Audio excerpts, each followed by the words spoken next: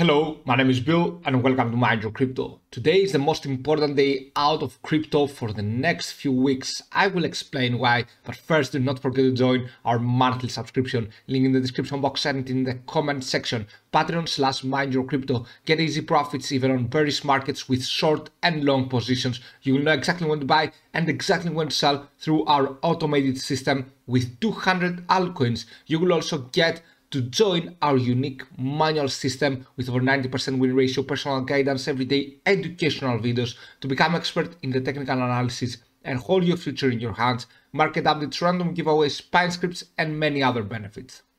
Thank you for watching.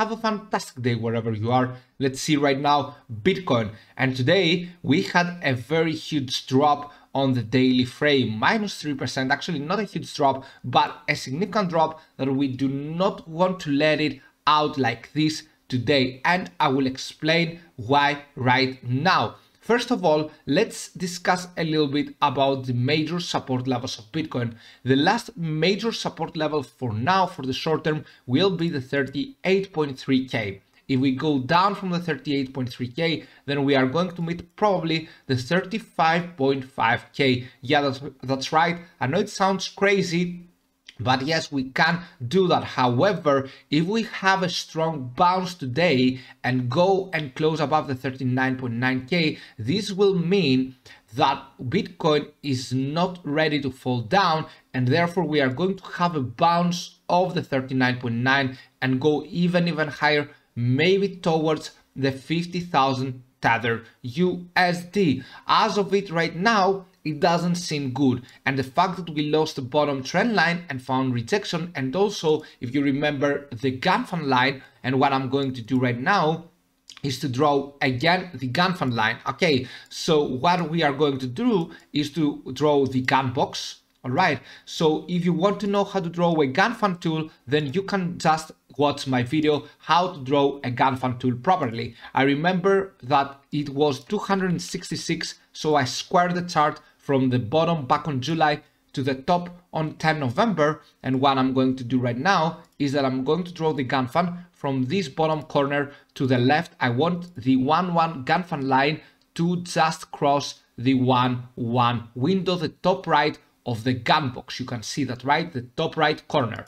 So this is it. This is our Gann. I'm just deleting this so you can check it out. So what happened is we found good buying pressure on the 8-1, and then what happened is that we went higher, found good buying pressure, sell pressure, sorry, on the 3-1 Gann line, all right, and we couldn't get past above it. Instead, we had more correction, found rejection again right here on the 4-1, and now it is ready, probably if we do not have a buying pressure, to meet the 35K and the 35.3K around there. Okay, around this area, it is going probably to meet this area right there if we do not have a buying pressure today. And also today, it is our weekly close, all right? So therefore, it is very important not to form something so bearish like this pattern right here, not to drop down to the 38.3K. We want to see a strong buying pressure today to avoid all of this before, okay? So right now, that's what we want to see. That's what we want to hear. Okay, so after the 8-1, we are going to a worst case possible scenario. Let's say that we drop down to the 8-1 but lose this support level, this Gann line, then this will be worse. We are going for a regular flat pattern or an expanded flat pattern. And what it means, it is that we are going down again, probably into the 30,300 Tether USD, 32,000 Tether USD. If we keep going down and down, then this means that we are going down there. On the monthly frame, as you can see, we hold the 20-day EMA, but this is not a reason to say that we are bullish yet. The 20-day EMA is this yellow line right here. We hold it, but we are not bullish. But overall, the month that we hold this line is pretty bullish. Right now, we saw a huge sell pressure on February, on the late February, and we are just almost a little bit of green, plus 0.55% is the body of the candlestick for now for the monthly frame. This can change, of course. We have 10 more days, okay, 8 more days actually to go, but this can change. All right, so therefore, going back to the daily frame, what we want to see right now is a huge buying pressure to close above the 39.9k. This will be very good for Bitcoin. This will mean that we can manage to get higher, okay. And it could possibly mean that we have a bear trap. So what is going on the 4-hour frame? How could you know that we are going to go down? You can see that the RSI, the Relative Strength Index, was flirting near the 30 zone. And of course, the Commodity Channel Index was also doing that. Okay, so imagine that when you have the Commodity Channel Index at the bottom, near the bottom right here, and you have the RSI near the bottom, but the stochastic RSI is going higher and higher, then that means that the altcoin is weak because you do not see anything of a nice price action. You just see Bitcoin dropping down, okay, you just see this correction going on, Bitcoin dropping down, and therefore what is going on is that you are going down as well. All right, so let's say that you are not familiar with the risk metrics. Another thing you could do is to see the higher low and the lower high pattern after a correction going on. This means that we are having right here a probability of going further down for Bitcoin. Okay, it is not a good time for crypto for now, for the time being, but you can always short positions. Okay, you cannot just long the position, you cannot just buy to sell higher, but you can buy to sell lower and get profits as well. So you can get benefits from the bearish crypto market as well. And do not forget to join our monthly subscription, patreon/mindyourcrypto for that reason.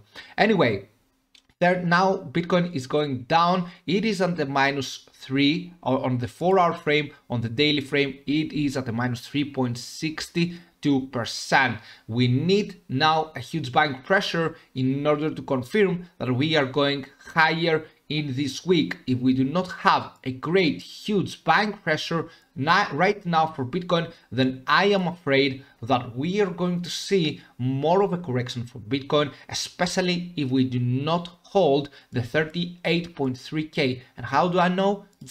I just actually draw a symbol of Fibonacci from the bottom back before we begin our bull run, actually our mini market pump up to this top right here on 10 February. Okay, so you can see that, you can check it out, that this is indeed around here. It is indeed the last support level to hold, and we want to hold it so badly. We want to find buying pressure right here, and therefore to go even higher, have a great crazy buying pressure going on with a long lower shadow. We do not care, but we want to close above the 39.9k. all right, so that's what we want to see on the daily frame. So the next week can be better. It can go and have a nice buying pressure, because if it doesn't, then I am afraid we might be going further down as well, and the monthly won't be closing so good like we want. But what is the probability of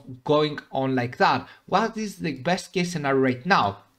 The best case scenario is for us on the short term. I am now on the 4-hour frame to follow the risk metrics. And what I mean by that is, okay, you have the stochastic RSI in an overbought, not in an overbought actually, but near the top. Okay, you have it near the top. However, the RSI right here is down into an extreme oversold. What we want to see in the price now is the price following this oversold situation today and pumping up. The good news is that the RSI will pump up probably. Actually, the RSI is in an extreme oversold, so Bitcoin has chances to see a pump up, has chances to find the buyers stepping in and having a pump up overall. Okay, but okay, it is, of course, it can happen. However, we have seen multiple times that once we go down to the below 30, it is not necessary that we are going higher. Okay, for example, we had a very huge correction right there on 21st January. You can see right here we were going down below the 30, but the price remaining kept actually going even lower. Okay, So until we had this pump up right there and Bitcoin started going higher. But you can see back then, once we went down from the 30s right here, it wasn't necessary that we are not going further down. Okay, so what we want to see right now is the price related to the technical analysis. Sometimes you have to compare the price to the technical analysis. So is the price following the risk metrics or is it dropping more and more down? For example, right there, you can see that we started being bearish once the price did not follow the risk metrics. Look at that. The commodity channel index in an oversold, and yet we didn't make any significant move. Instead, we were going sideways, not going upwards. So if we were bullish here, then we would just be going higher and higher, have the Bitcoin chart go higher and higher as well. All right. So therefore, this is the only problem right now. We are not seeing that. However, this could change. We want it to change today as the weekly will close, as we will see a new week coming and the possibly monthly close of February 2022. So we can begin to have positive news about the March, and we can begin to just think that we might be able to have the flat running pattern as we all want. Okay, so the flat running pattern consists of the higher highs. Back then, if I go to the daily frame, excuse me for a second, there you go. I am going to remove all the drawings. The flat running pattern consists of a higher high and a higher low in the bottom. So therefore, this would mean that we could possibly be seeing one last drop right there today, and then we go expanding even higher into above the 50,000 Tether USD. We need to see a very nice buying pressure right now. That's what we want to see on the 4-hour frame, on the daily frame, in the short term, a very nice buying pressure from Bitcoin in order to secure that we are not going to miss this weekly close into below the 39.9k, which is very important.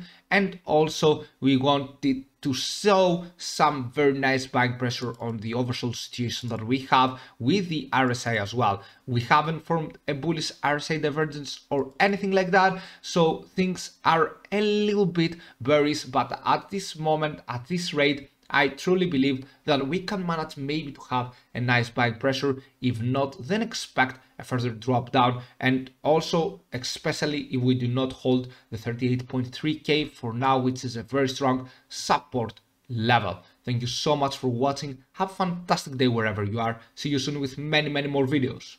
Bye.